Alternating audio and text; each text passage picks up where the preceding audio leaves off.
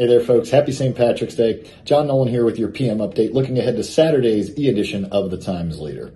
The Wilkes-Barre-friendly Sons of St. Patrick will be hosting their annual dinner tonight at Mohegan, Pennsylvania. Bill O'Boyle, who might be a teeny bit Irish, will be there.